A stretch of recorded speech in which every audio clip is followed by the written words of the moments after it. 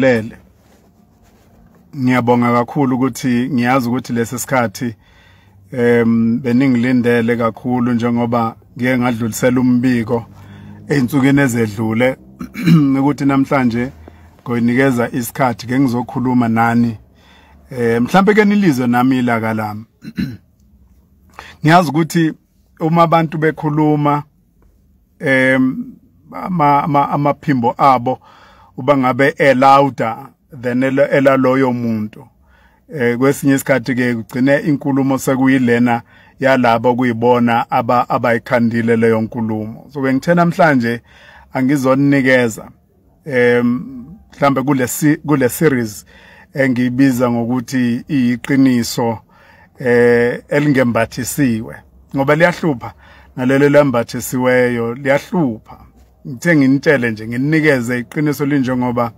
linjalo so ke kulamasonto ayishumi ukusukela namhlanje umubala nalela namhlanje injongo enkulu yami kukunazisa ukuthi kusuka kuphi kuze kuzofika la nanokuthi sibheke kuphi ngoba phela uNkulunkulu esasinikeza ithuba lokuphila kusho ukuthi uNkulunkulu usukethi asiqhubeke sisebenze ingakho ngisho Isaiah sifundisile ukuthi makufika ikhathi lapho impilo isiqumba khona phansi fanele kuphinde sisukume sithintithe sibheke phambili usho kanjalo uIsaiah ukuthi asithintithe sibheke phambili so yilokho nje nami yilowo moya engize nawo namhlanje ngikufundile ke futhi ukuthi kwesinye isikhathi ke kube nzima ukuyivukela kodwa kube khona abantu odinga ukuthi bazokubamba bakubambe ngesandla bakuphakamise bakunikeze nanamazwi akutshelayo ukuthi basakholelwa kuwena nokuthi uma ungasukuma la bazokusekela ukusho ukuthi uma uthi uyasukuma uqinisekile ukuthi bakhona abantu abakunqungile ngizoqala ngabombuso mhlambe kuzona zonke lezi insuku ngizobe ngikhuluma kuzo ngizolokhu nginikeze update ngoba it's a very broad project lena yabombuso akuyona into eqala namhlanje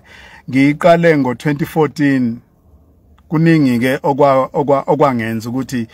ngiyuqale le company yabombuso umbono wayo ubanzi kakhulu ngizokuthi nje janti okunye khona namhlanje ngo2014 ngesikhathi ngiyiqala ngayibiza ngokuthi abombuso ngoba ngaleso sikhathi kwakugcwele emakhanda ethu sasiba ningenyana esaba nethuba lokuthi sifundiswe udokotela uMiles Monroe esifundisa ngombuso ngamanye amazwi ingqondo zethu ezihlakula ezisiphula lokho kuthiwa inkolo ireligion enza ukuthi siqonde kangcono ukuthi yayiyini injongo kaNkuluNkulu ngomhlaba yayiyini injongo kaNkuluNkulu nomuntu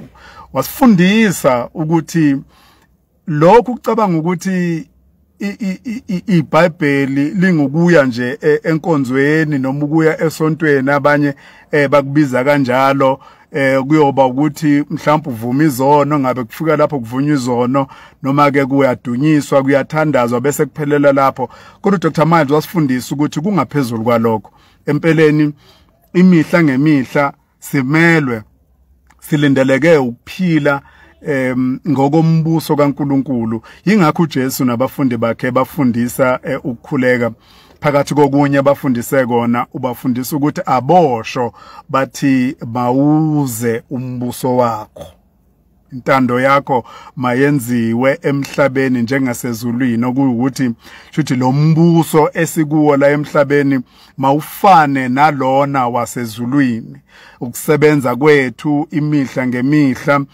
ukusebenzisana kwethu uthando indlela esikhombisana ngalo uthando nokwesekelana njengoba nikukhombisile kumina kube ilokho ongathi uma ngabe ucabanga ukuthi ezulwini kuyobanjani kucace kube isithombe sicace pha ukuthi kuyobanjani ezulwini ngayiqala ke lenkampani ngawo 2014 ngangibe nenhlanhla futhi yokuthi emva kokuthi elinye lamabandla amakhulu la emhlabeni libone umsebenzi besiwenza lapha yana emsakazweni UKHOZI through uhlelo Listen to My Story base befisa ukuthi ngiyofunda kabanzi ngehumanitarian ezweni laseMelika ngiyobona ukuthi benza kanjani abazalwane baleli abandla bafundisa kanjani abantu lokho kuthiwa self reliance kodwa futhi bafundisa kanjani ukuthi osomabhizinisi yiliphi iqhaza abangakwazi ukuthi balibambe ukuthuthukisa umbuso kaNkulunkulu yephambili nokwenza ngcono impilo yomuntu. Lokho kwaeda kakhulu ekuthenini noma kulombono wabombuso ukuthi impela abombuso abayukuba inkampani nje kodwa sikuthathe thina ngokwemfundiso zika Dr Miles as a philosophy ngamanye amazwi injula kucabanga ukuthi imihla yonke yokucabanga kwethu uma sicabanga sibheka imigudu noma sicabanga ama principles ayo le kingdom ayesifundise yona. Kuningi engizokwabelana nani asifundise kona nezinye zezinto eza asiya nazo njengeinselelo engicabanga ukuthi abanye abaningi bayoyikhumbula as I continue to share more about his teachings. Abanye bayamazi bayangazi ukuthi ngumuntu ofana nethwasa lakhe ngoba sithwase kwimicabango yakhe. 2014 ngiqala lenkampani ngayitshela ukuthi uma kufika lapho siyobe sihlanganisa khona iminyaka e10 njengoba ngonyaka ozayo sizobe sihlanganisa iminyaka e10 ngangifisa ukuthi okungenani kube kunenkampani ezu15 that are fully operational, fully functional ngaleso sikhathi. Ngoba ngangithande noma ngangibuke kakhulu indlela lenkampani ebizwa ngokuthi uBidvest eyenze ngakhona. Ngangisithande kakhulu ibusiness model yabo as a holding company or as a group of companies. So umuzwa wami omkhulu kwakuyiloyo ukuthi lenkampani yothu mihlanganisa iminyaka e10 sibe sesilapho. Nakanyeke nakuba lena yenkukho kuyisubsidiary yabombuso investment group which is a group of companies njengoba sengeke ngachaza iyona ke ebeneshwa cabanga ukuthi yenziwa ukuthi noma yenziwa indlela yakhula ngayo yabonakala iphakama ngayo yayeseke iba nenselelo ezibonakala zinkulu ke ngangobukhulu bayo nangangokuphakama kwayo. Sizathu futhi esenza ukuthi kubonakale kuba nezinkinga esiyezathi masihlangabezana nazo zankulu kakhulu ingenxa yokuthi ngangingakuthandanga ukuthi kube inkampani yami ngedwa. Ngangifise ukuthi kube inkampani yami nabanye abantu ngayo esiyokhomba sithi nanku umlando esiwenzile zonke ezinye inkampani njengoba ngichazile kwakuyoba yezami nefamily yami mhlambe nabangani bami kodwa leyana yabombuso poultry abombuso poultry company tension yami kwakuukuthi kube inkampani eyoba nkulu futhi kube inkampani eyoba eyabantu abaningi. Iqiniso ukuthi nakuba namhlanje bayebathi mangabe bekhuluma ngale company noma besibheka besibuka kube sengazi ukuthi akukho esikwesa kwenza akho nkukhu eke yabakhona akho thambo elike lacatshwa lale nkukhu yabombuso akho qanda elike lachobozwa kwathiwa liphuma eplazini lenkukhu zabombuso. Indlela oyayuzwe kokhulunywa ngayo abanye bakubalule bakufanise nebhanoyi njalo njalo kodwa ke ayikho phela into ongayisho kubantu ngoba abantu banelungelo lokuphawula nanoma ngabe yini abathanda ukuthi baphawule ngayo kodwa ke iqiniso liwukuthi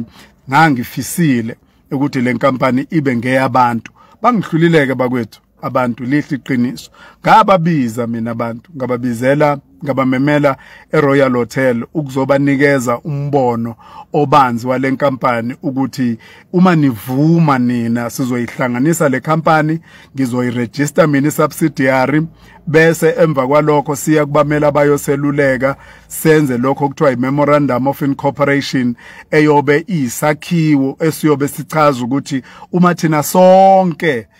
sesingena kuyo lenkampani siyokwenza kanjani lokho. Ngikwenzile ke lokho ukusukela ngonyaka ka2021 kwaba iprocess eqhubekile kwaze kwaba ngonyaka odlule unyaka odlule lapho ke okugcine kuphumelele khona ukuthi leyo memorandum of incorporation ngokuyithumela kwa CIPC lapho okulawulwa khona inkampani igcine ivumelekile ukuthi ingakwazi kuba ileso structure sengikhuluma ngaso structure engikhuluma ngaso ukuthi kufanele ukuthi phela ikhampani uma ngabe izoba nabantu inabantu abaningi kanjalo authorize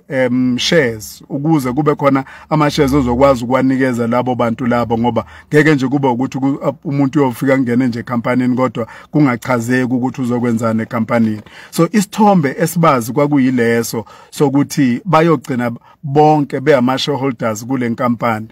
Ngiyazi ukuthi abantu abaningi abaye babona ukuthi kwaqolwa abantu abakaze ecabangeni kwabo bahamba baze bayibuza ukuthi yinenye ebesiyenza noma emzameni yethu ekwenza le company ukuthi iphumelele. Qiniso ukuthi uyabona ukuthi ezolimo nemfuyo la eSouth Africa kuyashiwo ukuthi ziyikusasa ngoba ukudla lokhu ubonile ngesikhathi seCovid abantu bekubanga ukudla isimo si kunzima kakhulu futhi kubonakala ukuthi ngaleso sikhathi abantu babekubanga ukudla ngoba becabanga ukuthi kuzophela. So ke ngalesi sikhathi thina njengabombuso besitshele ukuthi siyoba abafuyi abahlonishwayo eNingizimu Afrika nase-Afrika generally. Yilokho esasinakho. Ilowo mbono owawukhona. Sifikelwe lezi inkinga nje sasina lokho enhlizweni zethu. Namanje ke kimina akuphelile kodwa ke kuyiqiniso ukuthi ngiyobuyela emuva. Baningi nabantu abangisekelayo njengamanje abangithwalile nabangithwala nangezeluleko bengikhombisa bengifundisa ukuthi yiphi enye indlela esingakwazi ukuthi sikwenze ngayo lokhu ngale kokuthi si involve abantu ngoba nami gcine sengiba nenkinga ukuthi indlela abantu abangenze ngakhona ngiyabasaba abantu. Qiniso nje ukuthi yebo abantu abangisekelile kulesi sikhathi abaye bakholelwa kakhulu amehlo abo bawaphonse emuva bakhumbula ukuthi kukhona okuhle engeke ngakwenza emphakathini waseNingizimu Afrika noma ngingazange ngihambe ngendlela engangingafisa ukuhamba ngayo emsakazweni UKHOZI bese ngusebenzele iminyaka cisho eyi14 kodwa iqiniso ukuthi eminyakeni yami yokusebenza kulowa msakazo ngasebenza kahle futhi ke ngasebenza ngobuqotho akukho engakwenza ngaphuma ngikwenzile yiyo inkampani yami le engangiyifise ukuthi kube inkampani yabantu egcine ingikhipha kulowa msakazo. Ngizokuchaza ke kodwa nakho kwamanye kolunye lweinsuku kuyona le series engizobe ngikhuluma ngayo uyokwazi futhi ukuthi yini eyangiqhatha nomsakazo noma yini eyangiqhatha no-SABC ngokunikeza ukusuka nokuhlala kuze kuyofika osukwini lapho ngaphuma khona bese ngikutshela nanokuthi ngaphuma kanjani balitreata kanjani udaba lokuphuma kwami kona lo msakazo wethu esiwuthandayo kakhulu angeke ngiyeke ukuthanda lo msakazo ngisho namhlanje kimina uyikho konke ngoba ungenze ngaba yilokhu engikona namhlanje noma niyangazi namhlanje noma namhlanje ningikhumbulile ingenxa yokuthi ngasebenza banginikeza ithuba lokuveza ikhono lami banginikeza nethuba lokuthi ngiveze noma ngenze lokho okuyipassion yami ukuguqula impilo yomuntu omnyama. Ngizochaza okuningi ke insukwini ezilandelayo bafowethu namhlanje njengoba ngeke ngachaza ukuthi angifisi ukuba mude. Inkampani yethu yabombuso Abombuso Investment Group inama subsidiaries ngizowachaza ngesonto elizayo ukuthi iziphi inkampani esinazo kodwa lena yabombuso poultry company iyona ke inkampani engathi engiqhathe nabantu iyo engiqhathe nabantu ngangifise ukuthi kube inkampani abayothi abantu sathola isinkwa sakwazi ukufundisa ingane zethu sakwazi ukwakha imizi yethu akwangenzeka ke kanjalo. Ingakho ke ngithi namanje sisalokhu sibheke ukuthi siyokwazi kanjani ukuyiqhubekisa yona ngoba iqiniso ke ukuthi yona izoqhubeka njengamanje nje a short term plan ukuthi sakhe ifarm ye broiler enkulu kakhulu enobuchwepheshe esibsosa kwenye yeinkampani ezisemelika ngoba siye sabuka kakhulu esikhathi senze research ukuthi ubuchwepheshe bakhona buhle kangakanani kunenkampani engiyibonile ngafunda kuyo elapha yana eBalfour enye insizwa emhlophe inomsebenzi omuhle kakhulu lapha yana eBalfour engiye ngathi mangibuka ngawuthanda kakhulu nathi ke siyafisa ukwakha i-farm i-poultry farm ye-broiler ekuyena sizoqala ngayo nje eyisakhiwe sithi asifane nalesiyana sesikwenzile konke okufanele sikwenze njengokuthi isakhiwo lokho kuthiwa i-structure siyokwakhiwa kanjani ubani basinikeza nane-cost yalapho lobu buchwepheshe esikhuluma ngabo lenkampani yasithumelela nabo ngenhlanhla ikhona inkampani la eSouth Africa ilapha yana kwaZulu Natal okuyiyona abathe ila eSouth Africa ukuze ikwazi ukufaka lobu buchwepheshe bayo kusho ukuthi it's an accredited company ukukwazi ukufaka lobu buchwepheshe bayo as a distributor ekhona la eSouth Africa so ke asihleli kukona konke enisilekelele ngakho siyazi ukuthi kakhulu umsebenzi omkhulu esinawo nesiuthatha njengokuthi ke umsebenzi wokuqala it's priority number 1 ukuthi angabibikho umuntu esiyothi siqala sibeka lesesakhiwo abesakhala ngokuthi kunemali ayikweletwayo noma azange sikwazi ukudeliver njengesethembiso kubona ngiyabonga kakhulu kinina ukuthi ningithwale kulesi simo ebengidlula kusona abombuso iqiniso lokuthi bayikusasa ngiyanikeza leso siqiniseko sonto elizayo ngizokwambulela okuningi ngalokho ngiyazi ukuthi niyafisa ukuthi ngikhulume ngeexperience yami neskepe nethimba leliyana leskepe angizukhuluma namhlanje ngiyakuzwa Dumakude mfowethu libambeke lelo qiniso yelakho lelo mina ngithe ngibanikeze lele ngibanikeza lona la namhlanje ngingakuchallenge futhi Dumakude ukuthi leli lakho ulibeke nje eceleni kwaleli lami bese siyahamba ke inyanga ezisithupha nje ulibeke la eceleni kwelami iqiniso sibone ukuthi kubhekwephi naleli lakho iqiniso naleli lami engililethayo namhlanje ngiyazi ukuthi niyafisa ukuthi nginikeze experience yami nethimba labeskepe ngicela ukuthi ngiyibambe namhlanje ngizonikeza nje ngizonithi nje janti namhlanje ke ngikhulume ngamaphepha kakhulu angikakaze ngizwe bengiqala nqa ukubona iphepha lithatha udaba olulapha yana kwiskepe ukusuka nokuhlala ngoba uyabona ukuthi uma ngabe ubheka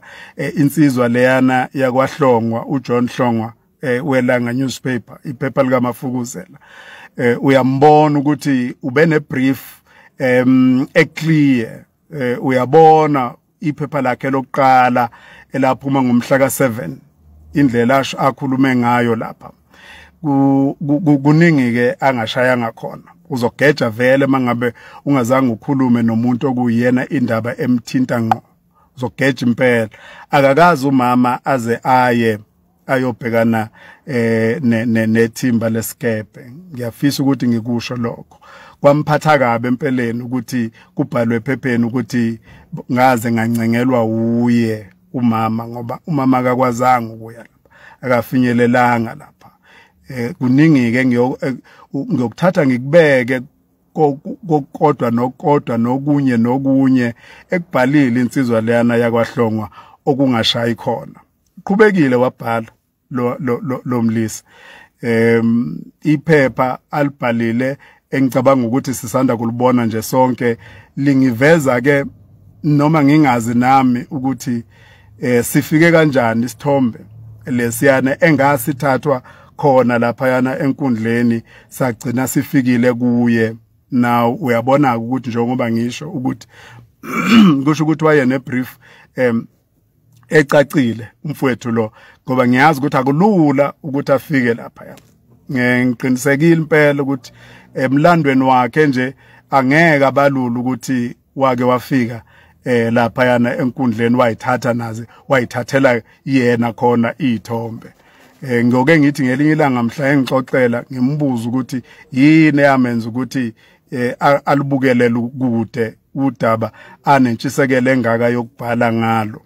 usibhalile lapha isihloko sakhe sathi uyivumile izono zakhe zeyikweletu. Bhala isihloko esisho kanjalo.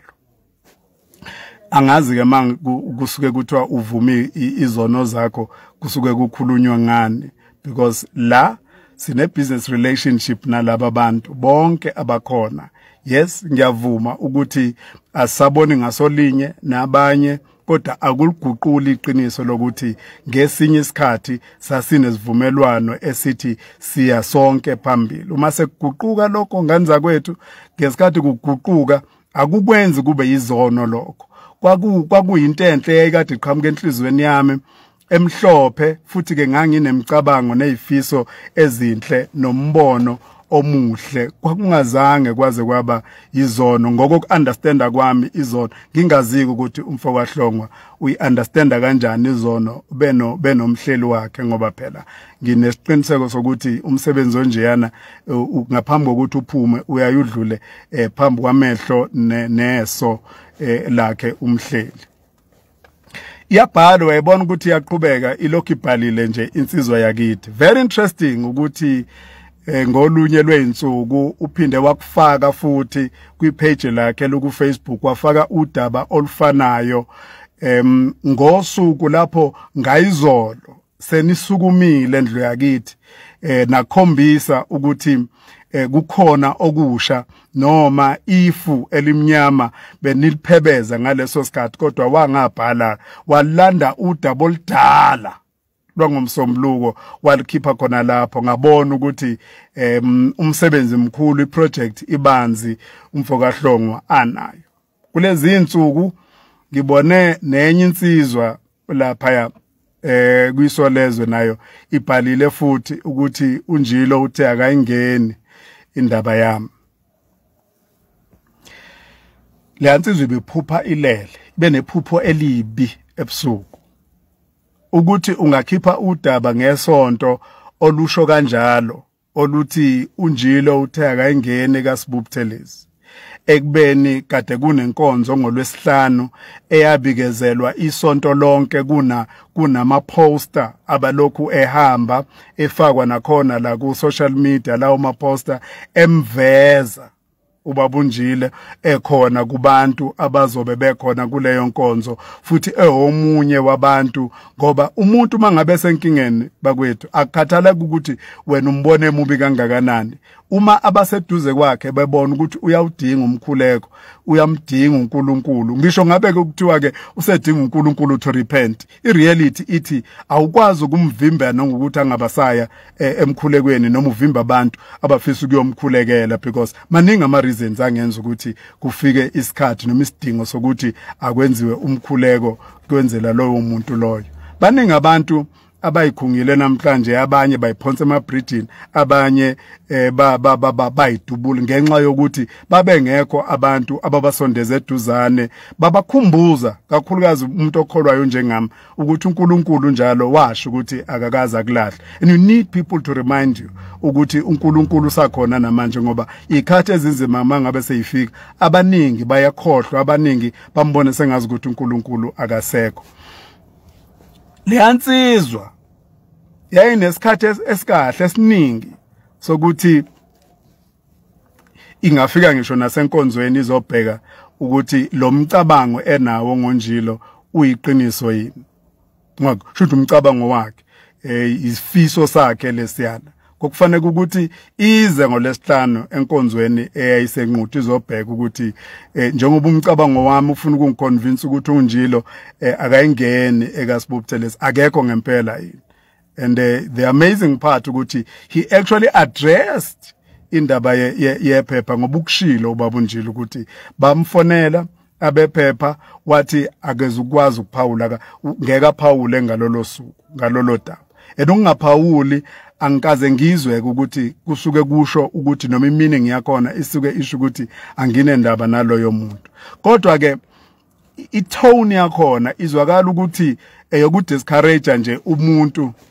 noma imupho bengafisa ukungisekela kulesi sikhathi ukuthi athi uma ukuthi ushiwe nawo njilo njengoba besho bethi abanye njengoba ibhalile lentathela ukuthi loyo bengamathe nolimi noma ngingaziki ukuthi yini amathe nolimi waphela ubabunjilo ubaba nje is a father figure to a lot of people kimi nabanye abaningi intsha eningi eyahamba iyobuza izeluleko kuyena ngoba ubabunjilo akabajaji abantu uyabheka ukuthi ungadinga usekelwa kanjani kuleso simo leso osuke ukusona. So ke ngiyayichitha le nkulumo ngiyichitha ngenyawo zombili izinkulumo nje eyayifuna ukuthi ihlanekezele iqiniso okungimangazayo ukuthi iphepha liphume ngesonto inkonzo kadingo lesihlanu hawu ayikho nje nento esibuya kuwe ukuthi noma ubuza abantu akade bekhona phela nanga uDlamini upostile lapha neveza ukuthi inkonzo ibe khona futhi ke ewuletha umuzwa ukuthi kuhambe kanjani ubungambuza nokumbuza ukuthi ube khona enunjilo athi namazwi kanjilo. Lezo nto le ibalulekile kakhulu ngoba isuka ikhomba ukuhlakanipha futhi ikhomba nanokuthi laba bantu abasebenzayo bayi-understand imigomo elawula ubuntatheli babo. Kunensizwa engifisa ukuthi ngigcine ngayo nje okwanamhlanje umfoka Mahlobo uThulani Mahlobo bhalile leyansizwa ngomhla ka14 angithandanga ukumphendula ngesikhathi ebhale ngomhla ka14 ngoba bhale kulo ilanga lomhla ka14 wabhala ephawula ngodaba olwaliphume lokuqala nqa lapha ekhupha khona lolu daba umfoka Hlongwa kwasho ukuthi ngathanda ukuphawula kulo ngoba kwakuudaba olwaphuma kanye nolweqhawekazi lami usisi wami engimkhonzile kakhulu ngoba phela usisi wethu uLady D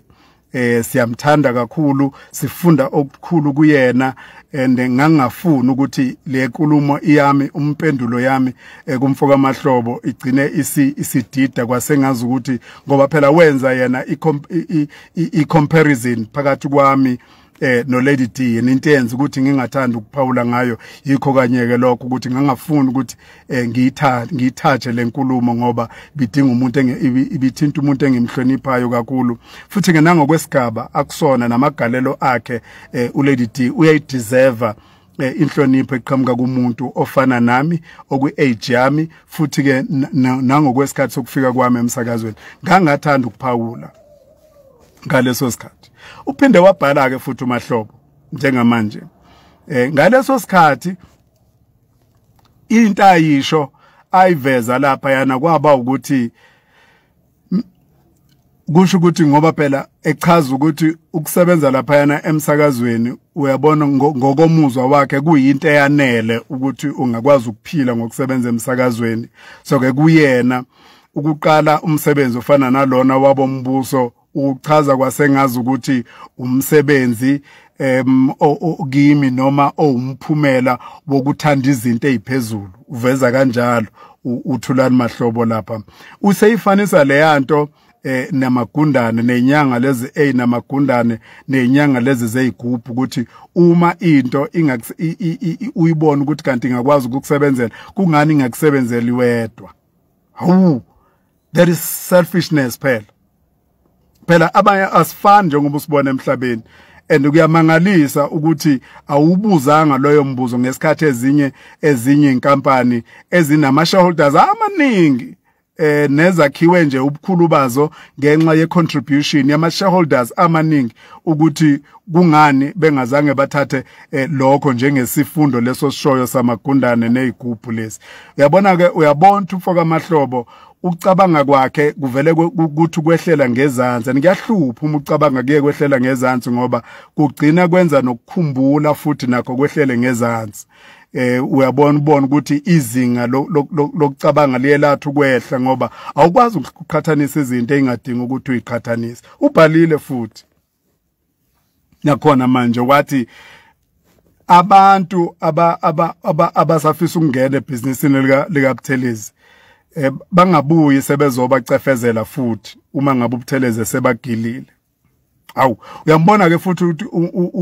umfoka Mahlobo uma amehlo akhe ewaphonsa nje phesheya ewaphonsa kwikusasa lale nkampani yabombuso uyibona nje futhi inkampani eyehlulekile, uyibona kuyinkampani engenalo access, nalapho futhi iphinde yamgila futhi lento yokucabanga yezinga lokucabanga elivele lathanda ukuthi lehlele ngezansi, ngoba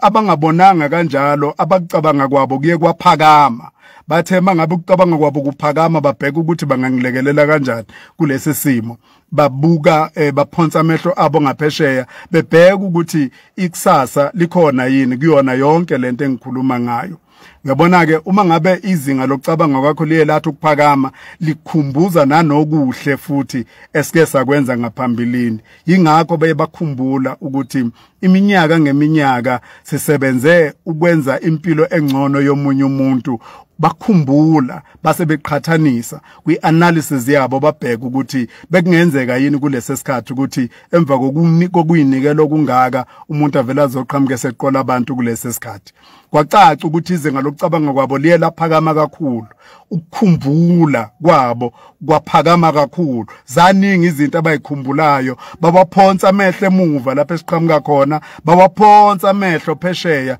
lapho esibheke khona, balibona ikusasa elihle. Ngiyafisa uthulani lo mfoka amahlo ukuthi uJesu engakabuye empilweni yakhe, kwenzeke njengandlela thile ukuthi alicabe ithambo lenkukhu yabombuso, whether ulithola e-restaurant noma ulithola emcimbini noma uyithola i-braai pack kwezinye zezitolo athenga kuzona egrocery yakhe. Kodwa ngiyafisa uNkulunkulu akwenze kube possible nje ukuthi ngelinye ilanga athi udla inyama yenkukhu ayithele nje ethambeni, ayithole edla inyama eqhamuka kulwe iplazi lethu kwi-poultry farm yethu yabombuso. Iqiniso ukuthi akekho yomtshela, ingakho ngifisa ukuthi kube uNkulunkulu okwenza kube possible. Futhi kwasengazi ukuthi ngalolo suku ngakhumbula ukuthi konje kwake kwaba nenkampani okwake kwathiwa Abombuso Poultry Company, yena ngokwakhe ayirula out ukuthi ayisayuphinde ibonakala ikhiqiza inkukhu ngokwakhe, ikusasa ulibona lingekho ngokwakhe, ubona kulokhu kuqhutshekiwe nje kukhalwa isililo lesesikhalwayo namhlanje. Ngiyakufisela foka amahlobo ukuthi ekuphileni nje kwakho, ngoba sazoyifuya lezi nkukhu and ushilo ngoba izethembiso kaNkulunkulu kungawe inkanyezi ezakhe ithembisa ziwe. Qinisekile ukuthi uzoyibona inkukhu zethu njengoba uke wayibona ngaphambilini. Uma ngabe ukuthi awubanga nenhlanhla yokuyibona, ubabuza abanye abantu abayibonile inkukhu zethu, ababone inkukhu zethu zamaqanda, babone inkukhu zenyama, babona i-equipment yethu sifika nayo endaweni besihambela, siqinisekisa ukuthi leli business li-possible. Injongo yethu ngalezo ikhathi kwakukhuthaza kakhulu abantu abamnyama ukuthi bathi opt for this poultry business in one way or the other. Kwakungaba inoma yiphi indlela umuntu ayengakwazi ukuthi akwenze lokho. Fiso sami ileso mfuka amahlobo.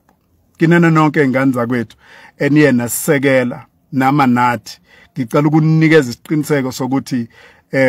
kucaca pha phambili siyalibona ikusasa elihle lale nkampani yethu nazo zonke ezinye inkampani zethu. Kahle kahle nisinikeza amandla nesibindi sokukwazi ukukhuluma ngabombuso kabanzi, ngokubanzi futhi kuzona zonke izinhla abombuso abafisa ukuthi basebenze kuzo, including humanitarian and philanthropy, ngoba inkampani yethu vele iyakhelwe phezu kwesisekelo sokwenza umehluko empilweni yomuntu. Kodwa ke sibonile ukuthi akuwona umsebenzi wethu noma sibizelwe to empower umuntu financially lutho. Sekucacile lokho, sibizelwe nje only to change impilo yomuntu, of a destitute person, umuntu ngempela okuthiwa akathatha intweni, sifike kwakhe njengoba sasenza. Uma engenalo ikhaya simnikeza ikhaya, uma ngabe ukuthi akanakho ukudla simnikeza ukudla. Inkampani zethu uma kukhala intsha ikhala imisebenzi ingekho siqashe intsha kuona wonke lama sectors esizobe siwaqala kulezi inkampani esinazo nesifisa ukuthi kube zinkampani la eNingizimu Afrika esifisa ukuthi siqophe ngazo umlando nathi njengenkampani zabantu abamnyama esibabonile abanye abangaphambi kwethu bekwenza kube successful nabo akuzange kwabalula kwakunzima kwakunekhathi lapho okwakuthi abayeke khona ukuthi abavele baliphonsi ithawula kwaba khona abantu abaqhamukayo abafana nani abayibabamba ngesandla babaphakamisa ingalo zabo babathandazela babathandazisa babakhumbuza ukuthi uNkulunkulu utheni enikwenze kimi bafowethu ngiyazi ukuthi mhlambe wena ungacabanga sengazi ukuthi uye waphonsa nje sivivaneni amazwi akho owabhalile lapha asho likhulu kithini inkondlo amaciko esiwabona ezibhala kulesi simo esikusona asho likhulu kithini amavesi enisithumelela wona enisikhumbuza nicaphuna eBhayibhelini ukuthi uNkulunkulu utheni kakhulukazi kumuntu mangabe suke sesimene sifana nalezi asho likhulu kithina so ke siyathanda ukusho namhlanje ukuthi uNkulunkulu makangayeki ukunibusisa futhi ke kungabi namkhawulo ukunibusisa kwakhe nikhule kukho konke nikufisayo kodwa kakhulu kunakho konke ngelinye ilanga nigqaje ngenkampani yabombuso kungaba ngelinye ilanga ubona itruck yakho ihamba emgaqweni kungaba ngelinye ilanga ubona iadvert yakho on television kungaba ngelinye ilanga uzwa iadvert yakho noma ipromo yakho emsakazweni noma ubona ibillboard yakho kodwa uthi mangabe ulibona igama elithi abombuso uvela uyikhombe uthi leya nkampani nginesandla lapha yana nakuba niyayibona nginesandla lapha yana utshele nezizukulwane zakho ngisho ebudaleni bakho bafowethu nodadewethu bomama nobaba ngisho izizukulwane zenu nitshele ukuthi siyayigqaja ngale nkampani yavuswa yithi isimo siyisibi edeliwe owayekade uyena owayehamba phambi kwayo esedeliwe kodwa samphakamisa ngiyanikeza isiqiniseko indlela icacile siyabona phambili kulobu busuku banamhlanje ngithi nje uThixo abenani ngesonto elizayo ngiyanikeza isiqiniseko ngiyoyeka konke okunye angiyuya ndawo kuyobe kucacile nje bha ngiyacabanga ukuthi ngoba ningibona ngimnyamana nje namhlanje ingenxa yokuthi ngilapha engikhona and ukukhanya kwethu akukho right ngoba sivele nje sama ngendlela uhambo lulokhu luqhubeke njalo asikwazi ukulala kulesi sikhathi esikusona ngoba siyafisa ukuthi umsebenzi wethu ukwazi ukuba impumelelo uNkulunkulu abe nani kulolu suku namhlanje niphuphe kahle sohlangana futhi ngesonto elizayo ngo6 o'clock ngolesithathu oluzayo ngiyanthanda kakhulu ingane zakwethu nginithanda ngendlela emangalisayo ngikwazi ukuthi indlela enginithanda ngakhona ngiswele ngisho indlela yokusho ukuthi ngiyanthanda iyodwa nje ngiyonikhombisa ngayo ukuthi ngiyanthanda ukuyenza yonke lento ibe impumelelo futhi esikhathini esifishane kakhulu. May the good Lord richly bless you.